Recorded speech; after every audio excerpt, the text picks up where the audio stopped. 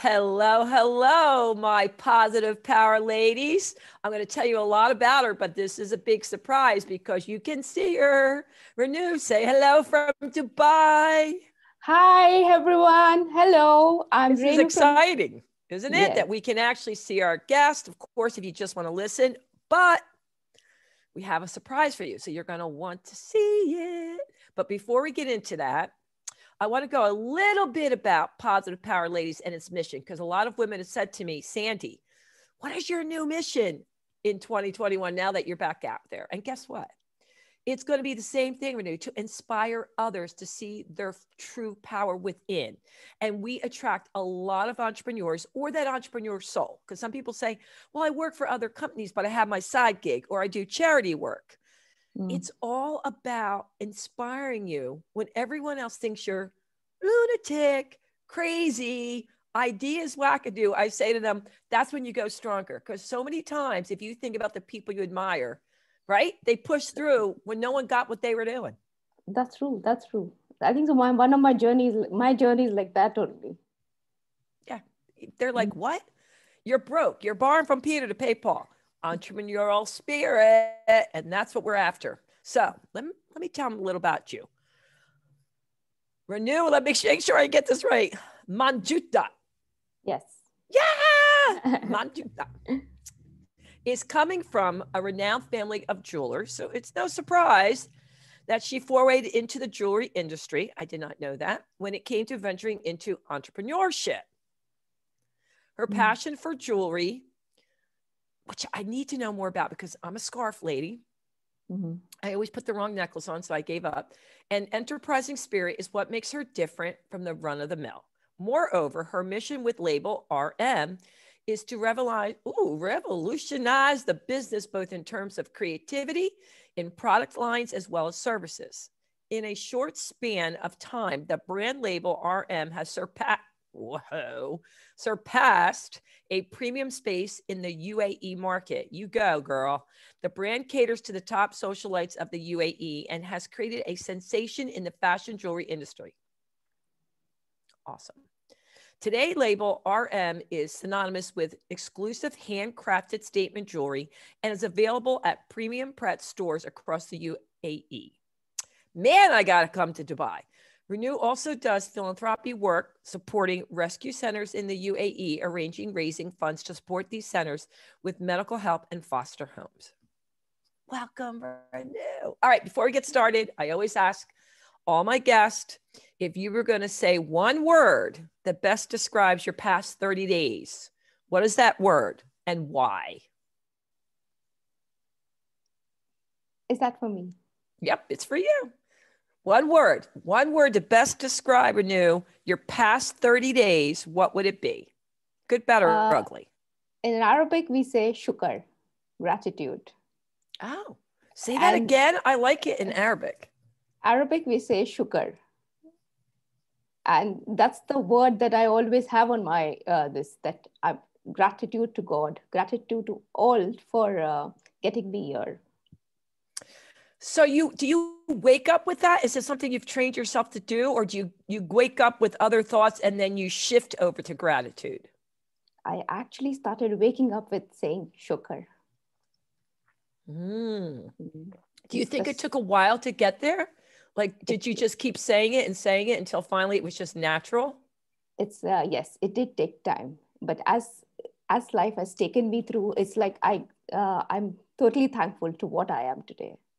Yeah. All right. Well, before we show some of this awesome jewelry, which I do want to see, I want to go dive a little bit into your journey, like where you came from. Did you grow up in Dubai? Is your family in Dubai? Because so many people I get there, they're from other places. So I need to know your story. No, I was born in Mumbai. Oh.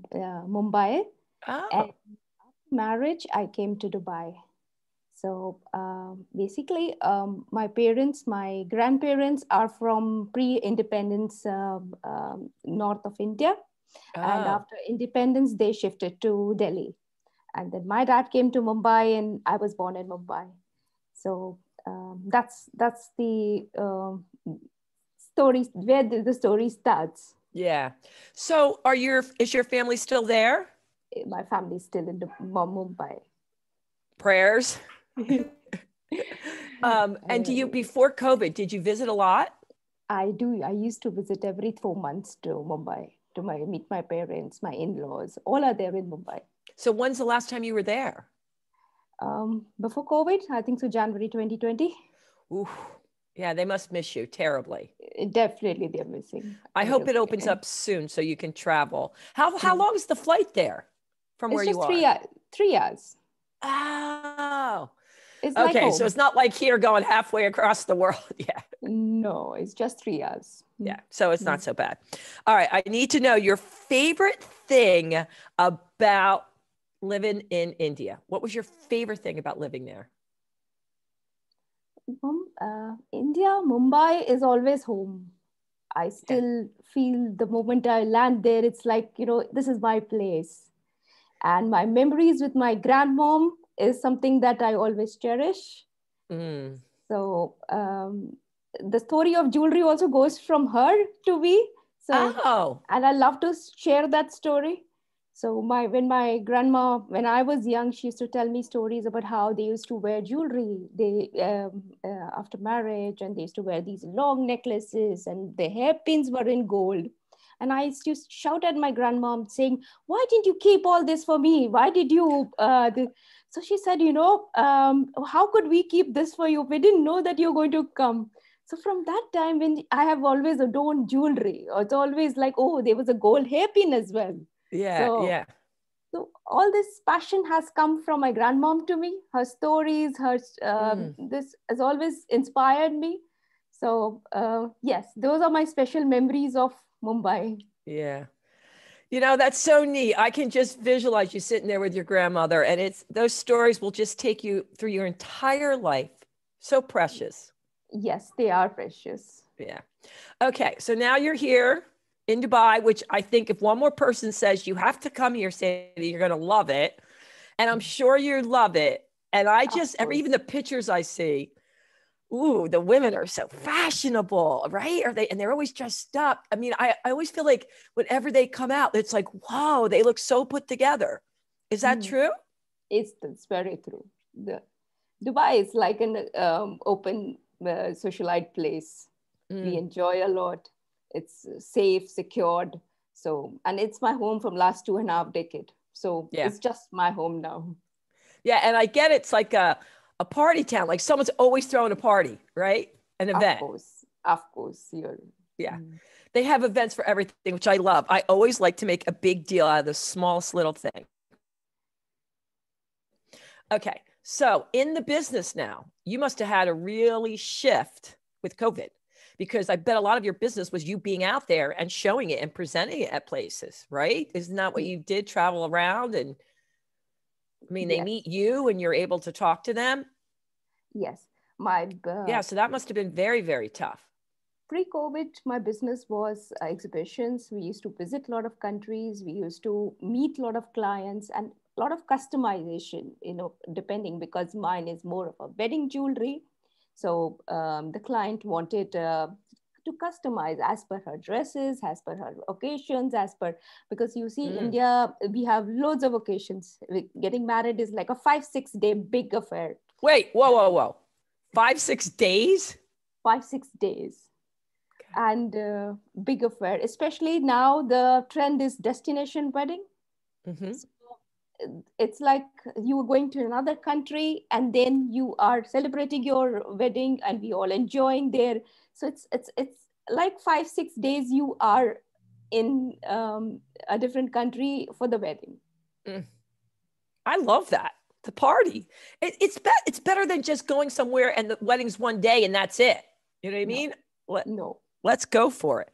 So you really had to tailor that. And I remember you saying to me, which you have to tell the story, most of the women were saying, we're not going to wear jewelry that's not real diamonds. And then they saw your stuff and was like, whoa, right? And then they realized, well, wait a minute. Do I really want to take my real stuff traveling? That's true. That's my tipping point. That's where my USP comes in. So they at first were resistant. There's Yes. no way. Dubai is a place of gold. It is glittering in real gold. So when here the women used to wear that original gold, original diamonds, and then the trends when started changing, fashion started changing, and destination wedding became a very common factor Yeah. here. So people started, the ladies started thinking, whether to carry their real jewels or take a risk to going to another country, pay the duty, go through the customs, and then you can't enjoy because you're already wearing real jewelry. So it's a difficult time. Mm. So that's where that's where I got my inspiration to design jewelry that looks like real, but it is affordable and Yeah. easy on carrying. Yeah. I bet, I mean, I'm not an expert, but I bet most people, even the customer, can't tell it's not real. Yes, that's what I say. Always sugar, because if my clients are happy, if my clients, the clients who never used to wear the not real gold started wearing my jewelry, so that gives me so much of happiness. Yeah. At least I have achieved what I actually wanted to do it. Yeah. Yeah. Yeah. I totally get that. So I'm looking through because I want to make sure that people are inspired by your journey to follow theirs. And one of your big tips is innovation is key, you know, Yes. but that's hard for some people because their biggest thing is if it's innovated and someone hasn't done it right, it could fail. Yeah, but that's the challenge, Sandy. You have to innovate, or else you'll be switched from the market very soon. We keep on changing. Keep on bringing. You have to have the confidence that what you are creating definitely would be liked by clients. You keep the clients in mind and you make something different. Like LabelRM is a pioneer of getting in shell jewelry.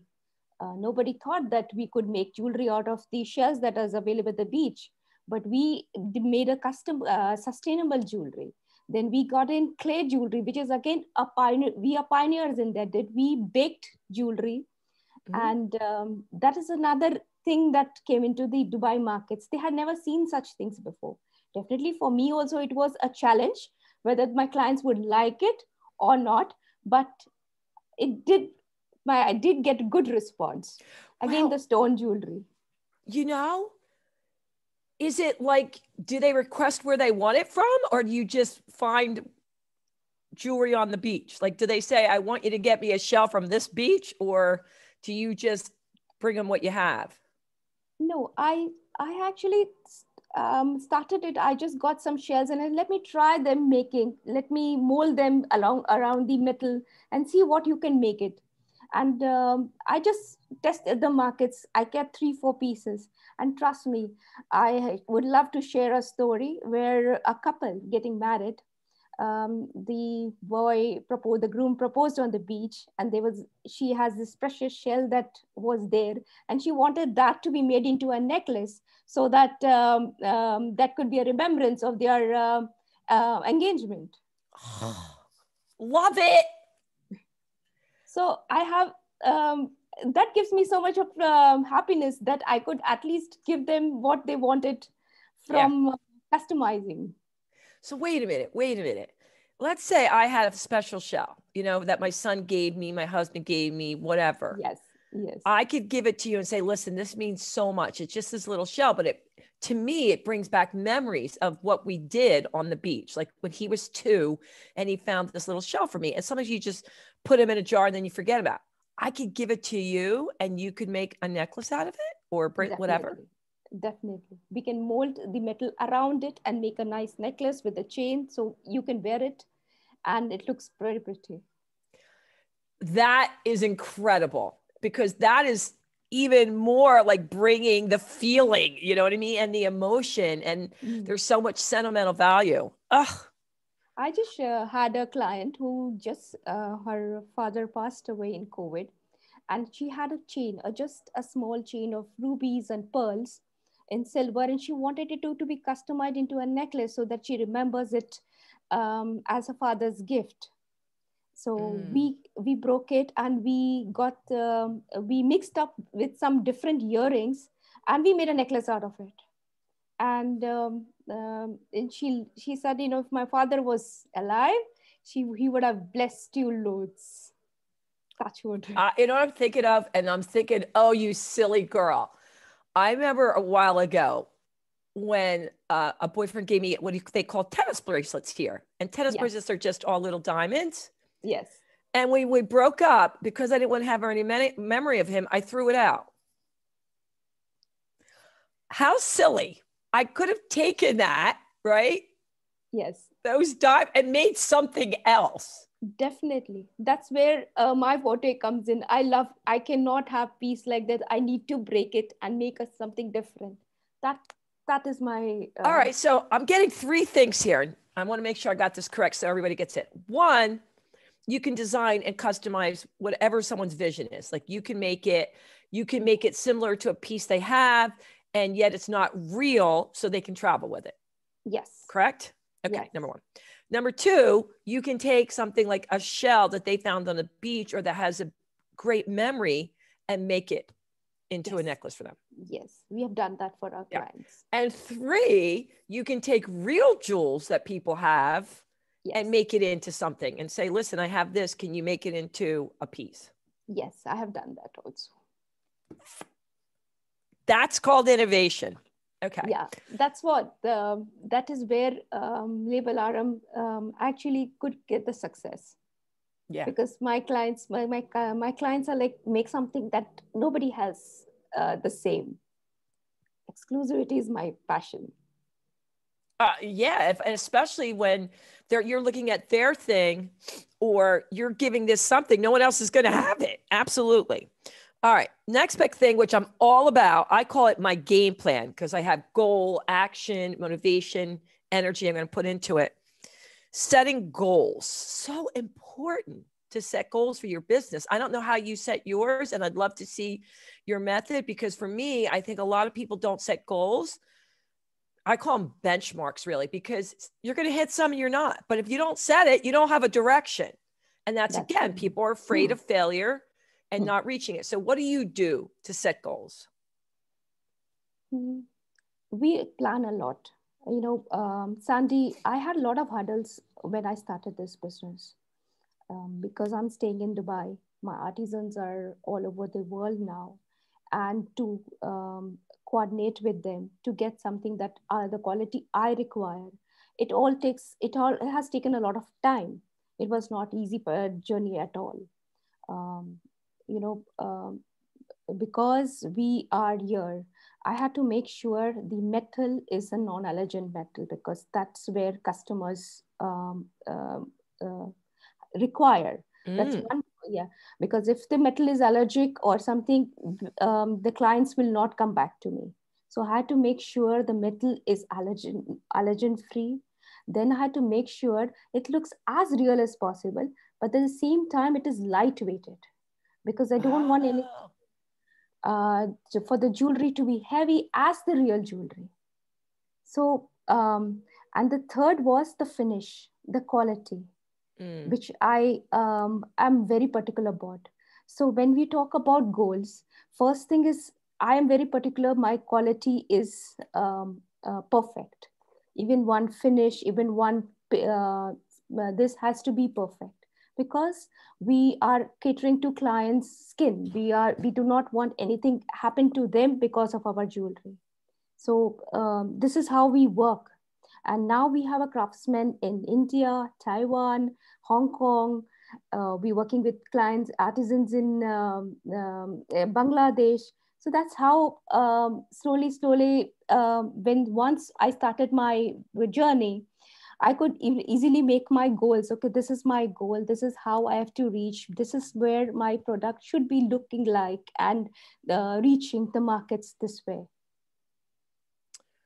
You know, I'm glad to hear you say that, because I think many of us when we see people on social media, we don't hear the backstory and it just looks so easy peasy, you know? Well, you're not sharing your backstory as an entrepreneur. You're putting your best foot forward, right? You don't sit there and tell you can't tell the client the up and down. So I appreciate you sharing that it wasn't just woohoo, flying high. No, it was, if I just got some jewelry from Mumbai and started selling here, it would have been very easy. But that is not where I wanted my LabelRM to go as like a commercial product. We just make exclusive. We work with our clients' dreams, their wants, their needs. When it is a wedding in India or in Dubai, bride will definitely have some vision in mind. Okay, my jewelry should look like this. My ring should look like this. I should be having, it should match to my wedding dress. So this is all we take care of. So, finding artisans in Dubai for my jewelry, because we had for real jewelry, but not for fashion or semi-precious jewelry. Yeah, yeah. So I had to sit and create an entire team for that. So that is where my challenge was. And then slowly, when I could cross the hurdle, I knew my LabelRM could be working. Then we had our goals set up. Yeah, yeah. Well, it also, your mission, your vision, and I think that's very important for people to hear. You were very clear on what you wanted. And even though you hit bumps in the road, you stayed true to the client you wanted and the market you wanted. Yes. Yeah. For us, the client satisfaction is very important. We work very close to clients' requirement. Only then we are able to give them what they like about it. Yeah. Well, there you go. If they love it, it's word of mouth, right? Yes, it's word of mouth. And it's a big thing. It sounds so like basic, but a lot of times we don't listen to your client, like they know. Sandy, now, because of the COVID, definitely the finance status of everybody is shifted. Now, not everybody wants high end, not everybody wants, but definitely their wishes, their dreams are always to have the best. So now what we have done is trying to create something in their budget, but to their liking. So that is how we keep changing. We keep our clients in mind and then work around. If their budget is not to go high, so we will work something, but that doesn't mean that we are going to give them a less quality one. No, we don't compromise on our quality. We don't compromise on the finish we are going to give them. The bride has to look beautiful. That's the mission. Yeah. That must have been one sticky wicket, I call it, because you want it to look amazing, but they have to be able to afford it. And like you said, with COVID, a lot of people can't afford the same things. Oof. That's true. That had to be a big challenge, because I can see it in your eyes. You are a perfectionist with this. You need it to be a certain way, which is great. That's true. I mean, when they hire you, that's a great feeling to have. Like, she's not just throwing this together. She wants me to have the same feeling of my jewelry, and you're taking their vision and making it come to life. It's all over your face. You can see how much you love it. What's my passion? Yeah. I'm you can so see how much excited. you love it. All right. Well, I love this. I could talk to you forever, but I want to make sure we get the jewelry in. So is there some things you can show us? I'm so excited. I will show you something I have carved. I hope you could see that. This is carved in rose quartz. Oh, it's gorgeous.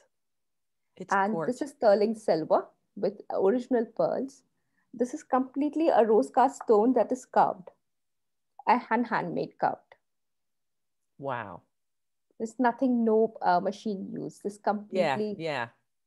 So this is you can see it. You can see it. It's just gorgeous. I mean, that's a statement. Yeah, you wear it on any dress. You wear it on Indian, you wear it on a shirt, you wear it on anything. It looks very classy. I always said that a lot of women, and they're better at this than me, Renu. I'm not a great traveler. I wear pieces that you will notice. And they used to say, Sandy, we'll have to talk afterwards. Wear a basic color and bring jewelry, and the jewelry will take a black shirt and make it pop, or a green shirt. And that's what you're saying. You could dress it up or dress it down. That's something I made with jade. That's a jade stone. And I have hold it up a little higher. Hold it up a little higher. Ah, now. That's an original jade stone, and that are original jades. That's my colors. I love green. And I love this is all on kundan. That is Indian. I made it in kundan, so that I was making a fusion of Indian with stones, and these are all semi-precious beads and silver spacers. So this is something that you wear on saris and Indian dresses. It looks lovely. I love it. I love it. Is there anything else you want to show us? I can see stuff in the background too. Yeah, the old wedding. This is something that I've designed. This is for the wedding. Holy moly. Oh my God, it's stunning. Yeah, that's great. Oh my God, that is gorgeous. The bride's eyes must be like, ah. Yeah, this is for the Arabic bride. Hey, I would wear that. Oh, lovely. I would wear that. I love things around I would love it. These are simple chains that I make on original lapis stone. And they are handcrafted. If you see, it is hand painted. Put it up a little closer. Oh, there you go. Hand painted like with purple. Is it purple? Yeah, purplish lapis, blue lapis. They are original stones, but we have hand painted with gold dust on it. Can you see the painting? Yes, I see. So each stone is painted, and this is something. It looks very royal, and one of my best sellers. I love it. I love it. So when you say you work with people, do you already have things that it's already pre-made they can buy? Like you said, that's your bestseller. Besides custom designing, do you have like a website where they could go on and say, oh, I can just pick this from a collection? Yes, I do have a website, and we have some ready things, always ready, because I keep creating new pieces. Mm-hmm. And definitely we customize as per our clients' requirements also. Oh my God. Now, is your main thing necklaces, or do you also have, do you do bracelets for people or earrings? I do everything. Whatever the client requires, I get them made. I'll just show you some of my pieces. Oh my God. So this is I love the green one. Yeah. Yeah, I wanted to show you. This is something with emeralds, and it's a 3-tone piece. Can you see the gold? Oh, I see it. The oxidized and the silver. You know, these pieces are so stunning. I would choose them over real. You know what I mean? Like, they're just unbelievable, like incredible. You can see the craftsmanship in it. And by the way, I didn't see them beforehand. The last time Renu and I talked, I didn't want to see him because I wanted to be excited, for the show. And oh my God, crazy. I have created a lot of masterpieces for clients, and they're not ready to share the pictures with me. So they don't show anybody because they are friends and they think that's a real one. Yeah. So we have clients that don't want to share their pictures because it gives them the pleasure that, okay, they are wearing real. People have commented, oh, you're wearing a real jewelry. Yeah. Yeah. I understand that. Right. Mm-hmm. So there's all these masterpieces that no one knows you created. I get that. I get that. Mm-hmm. Oh my God. So much fun. So much fun. So before we go though, I just have a few questions for you. Number one, what do you do in your free time? Like, do you have any hobbies besides creating jewelry and working?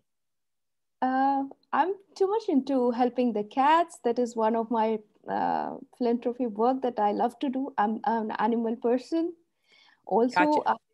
I am too much into, I meditate, I work out, I keep busy. Plus I have a family, my boys, they keep me very busy. How old are your boys? My elder one is, of course, they're grown up, 25 and 20, but. I get it. I get it. Trust me. You know, I said to my son who's 17, he goes, Mom, I'm like, you're always going to be my baby. You know, that's just the way it is. Yeah. Yes. So is meditation part of your life? Like when you wake up in the morning, like, is it something in the afternoon, in the evening, or throughout the day? Tell us a little bit about your meditation practice. Early in the morning is my sugar time. I write a page of sugar every day. Oh, do you? Yes, I write a page of sugar. That's my that early in the morning. I have to thank God for everything. Yeah. So then I start my day. I have then in the afternoon I take time out for my meditation when I'm actually free, quiet. That's the time I do my meditation. You know, it does, you know, everyone says, you know, write gratitude. And like some days people are just writing it and not thinking about it, but it really does change the way your outlook is on the world. Definitely. When you just think about all the things you're grateful for, not that you don't have other issues, it just minimizes them, doesn't it? Definitely it does. So tell us a little bit about the weather over there, because one of my friends over there said, Sandy, it goes from hot to hotter. So right now, what is it over there? Are you at the hotter or are you at the hot? We are still waiting for the hottest. Okay. So the July, August would be very hot. So basically your summer is our summer, because our summer is June, July, and August, but it's just probably hotter there. Yeah. Yes, because it's totally a desert area. Yeah. Yeah. But Dubai doesn't look like a desert area at all. How do they do that? It's amazing. It's amazing. I've seen Dubai grow from sands to what is it today. Wow. I can't wait to come there.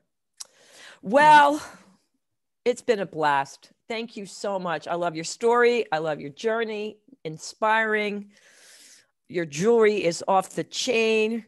But Renu, how can they find you? We will make sure we include it, but tell us how they can find you. My website is on www.labelrm.com. And we are on Instagram as well. label_RM. Love it. Love it. Check you out. And I did look at the website. There's a lot of cool things even there, you know, and you're right. For what they are, they're very affordable. Yes. Yeah. Yeah. For what they are. I mean, oh my God.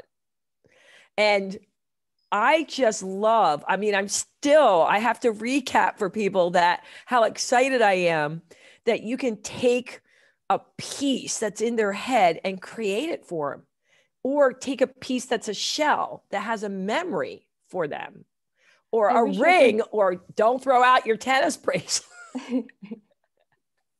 You could have done stuff with it. And I'm sure what you create would be like, oh my God. So people, check her out, have fun with it, be inspired to step out with what you want to do, whatever your dream is. Remember, you can't worry about if it's always going to work out, because it's not. All right. And to me, if you're an entrepreneur, failure is just not trying, because not everybody is going to see your vision, get your vision. But if you really are clear on why you want to put it out in the world, and you can see Renu is very clear on what she wants to do and what she wants to bring to that person, don't stop. Don't stop. Thank you. Is there anything we didn't get in, Renu, that you wanted to get in? I think we covered a lot. Yes, we covered everything. But good. I have to say thank you so much, Sandy, for this opportunity. Love the response you get for us. Do let us know. Yeah, absolutely. And we'll let you know we're posting it. Yes. All right, my powerful, positive lady, go set the world on fire. And you know what I'm going to say. Until next time, toodles.